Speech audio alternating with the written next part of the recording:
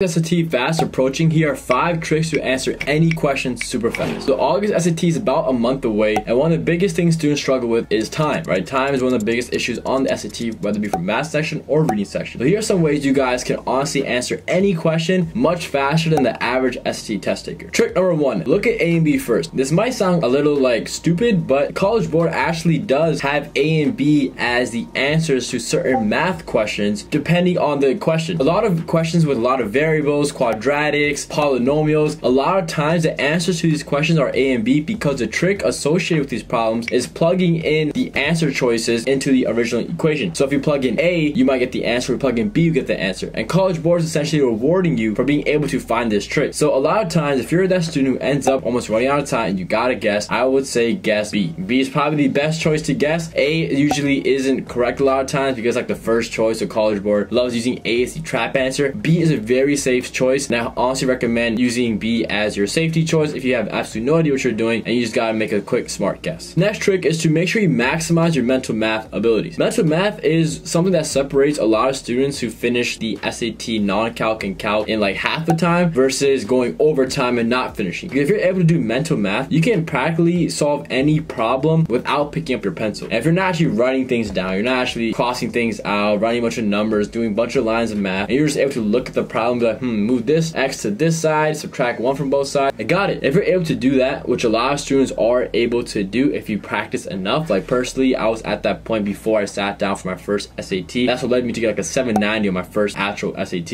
If you're at that mental math ability level, then things come much quicker for you. And if you're able to solve problems quicker, then you will never have a time issue. In fact, I tell a lot of my students that I tutor or that, use my course, that you guys should not be in a position where time is an issue. In fact, you should be racing to see how fast you can finish the entire non-calc and calc section while getting every question correct on your practice test as well as your real exam. I mentioned this earlier, but using choices to guide you is something that a lot of students don't do enough. Students who take the reading exam or the math exam should be using answer choices to guide them, because a lot of times you might be lost, you don't know exactly how to solve this problem, you don't know what parts of the passage to read. So sometimes the answer choices give you some clues, and these clues are plenty for you to actually go to the correct part of the passage, right? Whether it be beginning, middle, or end, or to look at the correct numbers to actually understand which formulas to use. This is why using the answer choices, comes a long way. And one of my favorite tricks is associated with looking at the answer choices first, and that's Elimination 3 trick. The Elimination 3 trick is a mindset trick where your goal is to eliminate as many of the choices as you can. Another great part of the Elimination 3 trick is it honestly just makes solving the problem much quicker, because you don't actually have to actively find things yourself or decide which formulas to use yourself, because the choice is basically narrowed down for you. So you're actually tricking College Board and be like, thank you for giving me 4 choices, not 3, because now I know exactly what not to do. And now as I do the the math, as I do the algebra, I start eliminating choices. And once you're left with 1 choice, that's obviously the answer, because you're able to eliminate the rest of the 3. And by doing this trick, you're able to not do an entire problem all the way, but do like 30%. And at the 30% point, 3 choices are already eliminated. So the last one is the choice you're gonna go for. And the last trick is to practice and recognize patterns. You see, when you're practicing, practice tests,